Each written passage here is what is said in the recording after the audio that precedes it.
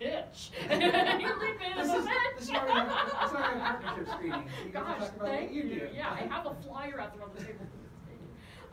Well, I mean, I think the #1 reason why it's not what you anymore what you see on that screen is exposure. I mean, you know, children are not exposed to the art form. You need to raise them up. You need to have children listen to this music and understand and appreciate it, which is why that's a huge mission of our company is education. You know, and we do a tremendous amount of educational outreach. And we get kids at our main stage shows. Unfortunately, our last show, which was Hansel and Gretel, which is actually not a kid's opera. It's kind of Wagner light. But we had a lot of kids, which was wonderful, but I think a lot of people stayed away because they thought it was a kid's show. It's actually really sophisticated. So I think that's really what it is. You know, music education is not what it was. I think that, you know, the few music educators who are hanging on, you know, like this, you know, before they're cut.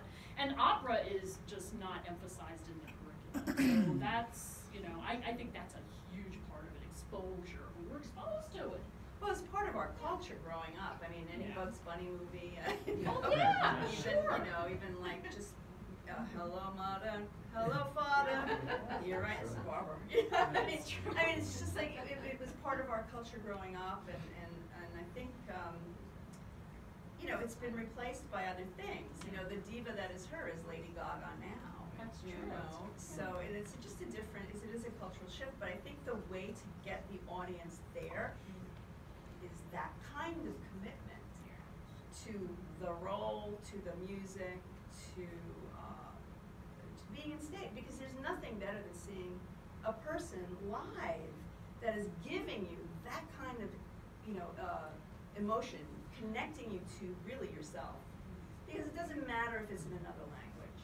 Music is universal, you know, and emotion is universal, and it's that kind of thing, especially in an intimate setting. Barn. It's hard in a big barn. That's another thing. I mean, you know, opera is being done. I mean, we're an example of a company doing opera at an intimate scale. There's a lot of them. Some of the most successful companies are really these companies like Heartbeat Opera and the City Bear Opera. There's a whole bunch of, you know, that are really bringing opera to people and making it, you know, I mean, performing in a space not much bigger than this sometimes, you know, but it's wonderful because you can see all that expression, you know, because again, it's a dramatic form. You know, there's also super titles, which are, you know, projections of the translated projections of into English. So you don't have to be guessing. And people never really, who love the form, were never guessing because you read a synopsis and you prepare all that kind of thing. So, I mean, so there's really, making it accessible, I think, is critical, especially in this day and age when, you know, I said, we're not exposed to it in the same way that other generations were. Yeah, and you have to make it as